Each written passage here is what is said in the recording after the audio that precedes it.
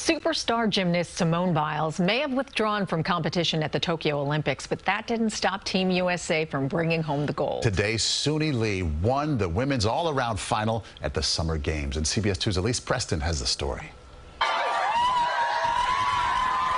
Friends and family of Suni Lee jumped for joy in Minnesota when the 18-year-old gymnast captured gold in the women's all-around final.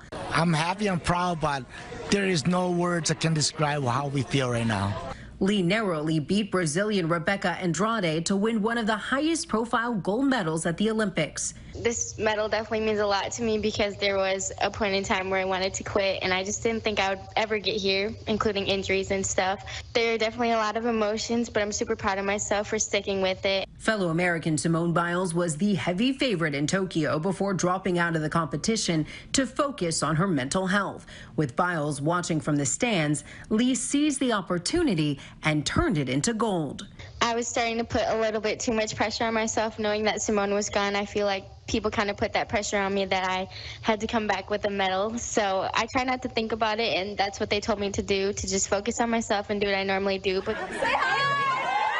back in Minnesota, Suni's sister FaceTimed with her now famous sibling, while the parents soaked it all in. She is a gold medalist, and I'm super proud as a mom.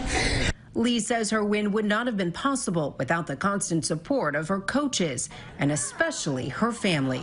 Elise Preston, CBS News. Nothing better than those family reactions. Isn't that just the best? I can't even imagine being her parent and thinking, that's my little girl that just won the gold. I'm in tears thinking about it. I know, best in the world. Just fantastic.